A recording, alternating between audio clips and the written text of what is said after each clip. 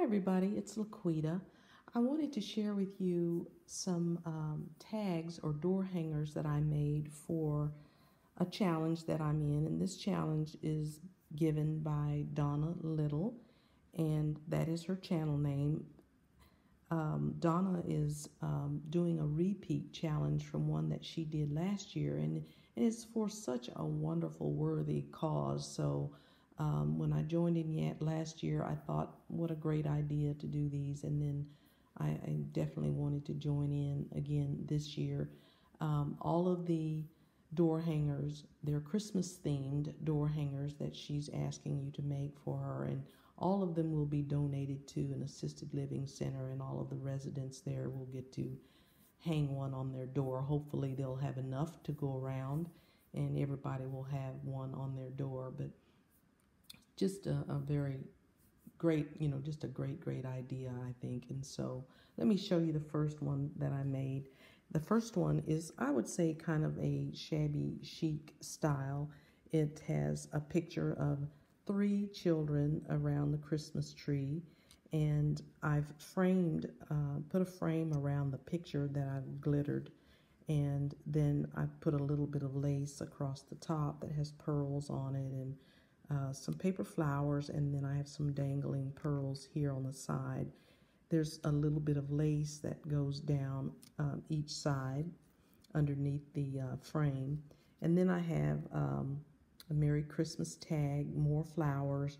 There's a couple of little lace applique flowers right here, and then a little bit of lace dangling. There's also some sparkly fibers dangling in there. So the whole tag is very sparkly, very Christmassy.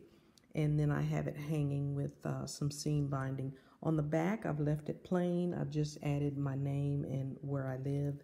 And so that is the first one.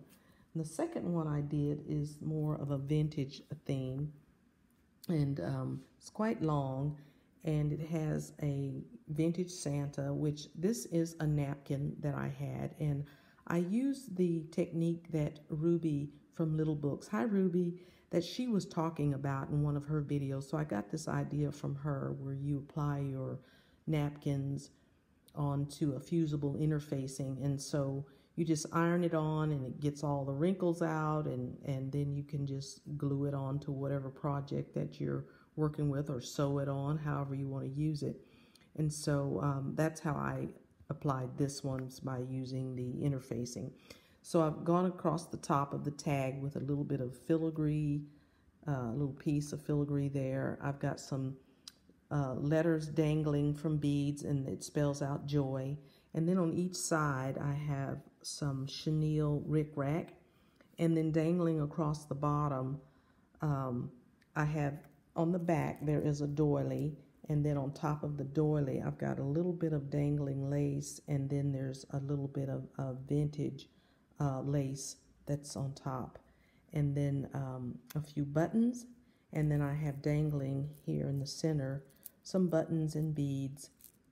And so that is my tag, and the hanger is a red organza ribbon, and again my name on the back and where I live. So those are the 2 tags that I made, and I'll leave the link below so that you can go over and get all the details from Donna. If I didn't mention it already, I think you have until the end of November. So there's still plenty of time to join in if you'd like to. I changed my camera view so that you could see this gorgeous Japanese maple tree that I have outside my kitchen window. So I'm upstairs.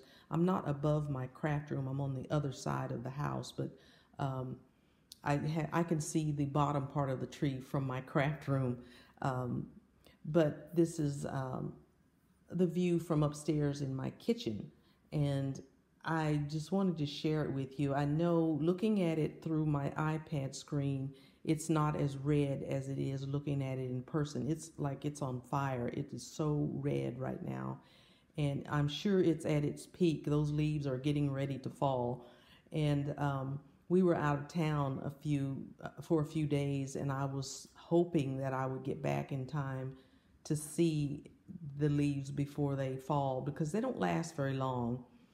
And But right now, it's such a pretty time of year. There's so many golds and yellows and greens and reds out there, and the nights are pretty cool, but it's still pretty decent during the day. You can go out with, just long sleeves on. It's not quite that cold yet. We've had some cold days, but not that bad. And so the trees, I think, they're definitely late showing their color. We should have had these colors, gosh, at least a month ago. We're really behind.